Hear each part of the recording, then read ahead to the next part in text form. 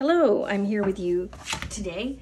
I'm going to be working on a mixed media collage that I'm going to do on vintage bookboard. And so I gathered up some materials here and some different bookboards I was going to show you. This is a bookboard that, actually this was the set right here. And it was a college algebra book. And so basically I opened it up.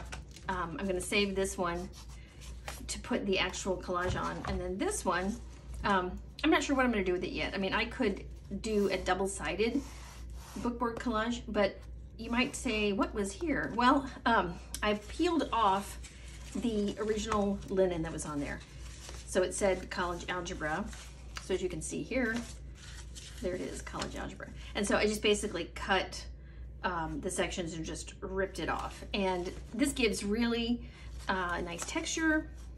I don't know if you can see here on the back, but it is made of a fabric. It's like a linen, little woven fabric. This is some of the, obviously the cardboard that was on there, and I don't worry about that. Some people, I do know, try to take that off. You can soak this a little bit and then some of that comes off. I don't, I just leave it on there.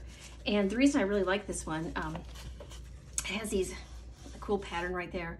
I also like this dot, or the dots that are in there. So anyway, so that's the first one that I'm going to show you. And the second one is this bookboard. It's a bit bigger. This one had a cover and I took it off, and when I took it off I realized it was just paper. Now it's really nice paper and it's vintage paper, but there's no, it's not fabricy or laminated. Now I may or may not use this, but I could also put this back on and use this again, but I did the same technique. So I just took my knife and you score it down and then you just rip it off. And this one didn't rip off too well, but I do like the paper. I was hoping it was going to be more fabric, like a linen or something, but it's not. So I think I'm going to do my collage on this one, because if it sells, it's a nice presentation background. I think I might save the other ones for like if I'm doing a practice piece or something. So I've shown you my book covers that I ripped off, and here's the book paper. Here's some more. And this one I kind of like because it looks like it got some of the glue that was on underneath, so that's also kind of a nice texture. This is the spine of the book, and as you can see, it's really nice as well. And this one you can actually, you know, put over on this side, or you can put on that side. I could even try to peel this apart more, because I think this would probably peel off. Yeah, a little bit, that could peel off. And then I have some what's called linen tape, and this is typically used in book binding or book repair, but it's kind of the same stuff as this, as the cover. So it's the same kind of linen it's but this is pre-glued on the back side. So all you have to do is get this wet and it will stick on. I really like this because it's giving me a really nice straight line, and I love black. And if I wanted to, I could punch holes in this one too. So I'm going to be using those. I also have some old ledger paper that I've wiped some of my brushes off on. I think that might be jelly plate, but I have vintage ledger paper. I also have a piece here that I took from some kind of paper, I don't remember, but I jelly plated it. Is that a word? I think I've said that like 3 times now in previous videos. Anyway, I don't know if I'm going to use this or not, but I did like the black and the lines. And then the other thing I have, finally, these are from books. These are from books. And so I tried to pick out similar colors, because obviously we're kind of going with this brown theme here, brown and black, and then possibly blue. So I tried to stay in the same similar color palette. And then I found this dude who, I believe this was painted by Rembrandt, and that might even be a self-image. I'm not really sure. Don't quote me on that, but it's some kind of around that time period. I cut this out and then I just squared the sides, because my collage is going to be mostly, you know, rectangles and squares and vertical and horizontal lines. So I wanted to make sure that I got those lines in there. These were his hands, and I think that was like right about there. And I cut those out too, kind of in a, you know, well, mostly square shape. And again, I've got that aside there. Now, if you have watched my other videos, you know that one of the things that I like to do before I collage is I like to get my papers together. I like to limit my selection in that I don't limit myself just to what is here. I certainly pull from other sources, but this way it allows me to kind of just see what I have in front of me and just kind of start making the piece. And if you also have watched some of my other videos, you know that I like to do corners first. So because I'm not exactly sure how I want this to go, I'm gonna just strip some ledger paper. Ledger paper to me is like a neutral paper. It's just a very, you know, plain color. The ledger paper to me is only there, well, first of all, texture, vintage, nice, but the reason I love this ledger paper so much is it gives you automatic lines. So here's some lines going down and here's some lines going across. And since this collage is going to be one where the composition is both vertical and horizontal, then I'm gonna do it that way. This glue, I got this glue at Dollar General, and it's the first time I've used this glue. It was cheap. It was like 10 cents. I had like 10 for $1 or something. And now I kind of know why. I don't think it's working. Let me see if I can, let me try a different one. Let me try this one over here. The tragedies of the collage artist when your glue stick isn't working. Okay, I could also use matte medium on this, which I may switch to if this becomes too much for me. I can also use paint, and you've seen me use paint before as an adhesive. I'm not gonna do it in this one because I'm gonna try to do this either with no paint or very little paint, because I want the colors and the textures of the materials to come through more than I do the paint. You know, less of a grungy look, more of a refined, sophisticated look, which I don't know if that's possible with me, but all right. Now I like this part because it has like a built-in circle here. I don't really know what that's from, but I'm gonna put that right here. We're gonna get some lines going this way too. Because this is because I consider this neutral, I don't really even pay attention to what's on it generally. Again, I'm just like looking for these lines right here. Now, as you can see, this is off my page here. So I try to get rid of that as soon as possible because it'll mess up my eye, because my eye likes to see the rectangle. And if I don't see the rectangle, then it messes me up. So I'm gonna take some of that off. Okay, that's good enough. All right, so essentially, I have my corners here.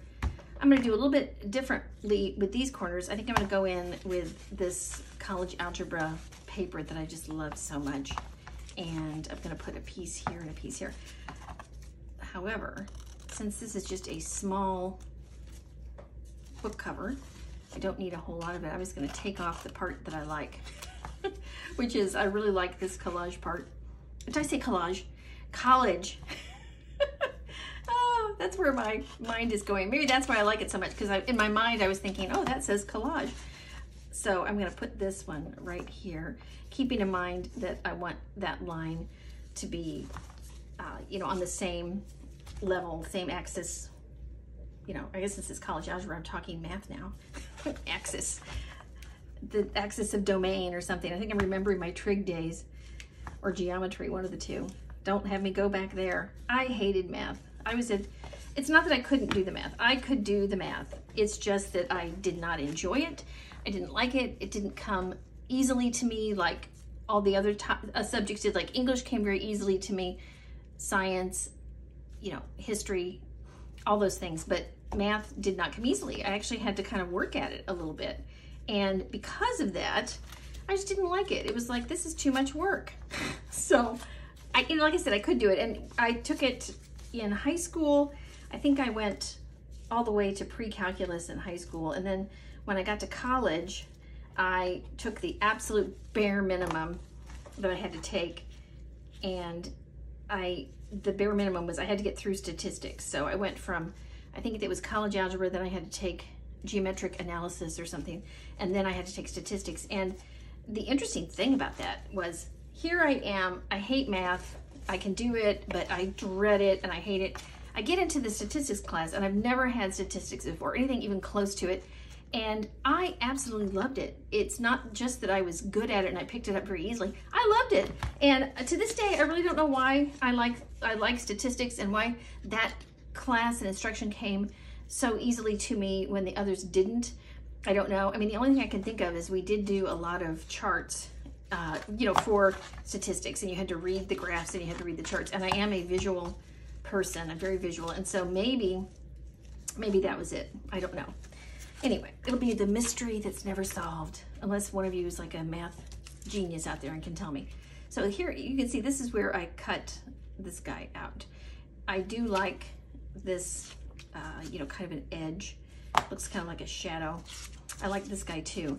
So because I do want to use him in some capacity, I'm gonna put him here because I do want to try to use him. I also cut this out. This is a building, and I really like this because of the lines. I even like that blue, but I think I'm gonna cut off the blue, at least for now. And I think I'm just gonna go with this, try to get it a little bit straighter. I never use rulers or measures or any of that kind of stuff. I just kind of eyeball it.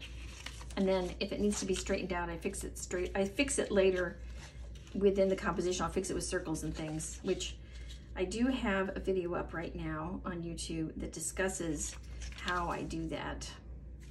So if you want to take a look at that, you can. All right, I'm just going to cut here. So now I'm just thinking, I like that tree.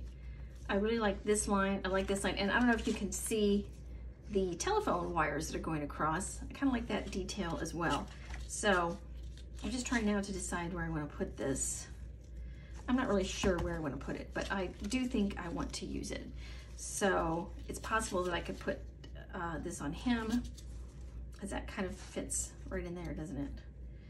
That would be kind of interesting to just put that on him. I think I'm going to do that.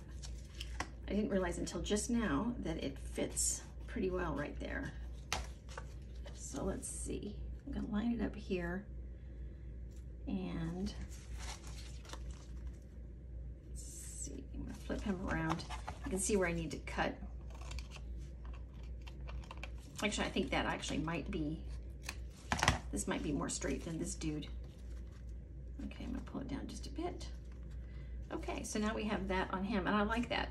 I like this for a couple of reasons. First of all, it adds dimension, texture, interest, but also it squares away my composition. And you know, you can see here, I'll use this for an example, where these lines are, it lines right up with his nose. You see that line there? So we automatically have this line going right through the nose. Then we have this line here that is also going to match up with his eyesight. And so we have two lines. So it's almost as if this is asymmetrical or something kind of reflecting back, only in the sense of lines and shape. Because one of the other things that, for example, like this might be a nose, and we might consider these as eyes, but I mean, it's kind of stretching it, but you can see that things line up here. So here's another line right here that lines up to there. So this is actually very visually appealing, because the eye loves symmetry, balance. It loves looking at things that go together well, and this goes together well. So I think I'm gonna leave him there. That's nice. I'm trying to decide if I'm gonna put him center, middle, down. I could also put him here. I could also do him upside down. I actually think he probably looks better right here. So for now, I'm just gonna leave him right there, and I'm gonna see what else I have. So I have more sky and lines and power lines. I like this quite a bit. So I think what I'm gonna do is cut out a section here, because I like the fact that it sort of looks like, well, it is a cutout of his face. And I like that fact. So I'm wondering if I could do something like that. I don't really want to cover up my algebra too much. See if I can scoot him over. All right. And then this is nice because you see how this line is matching this one. And if I wanted to take it over even a little bit more, we could have this line, this line, this line all line up together and then you have like your own,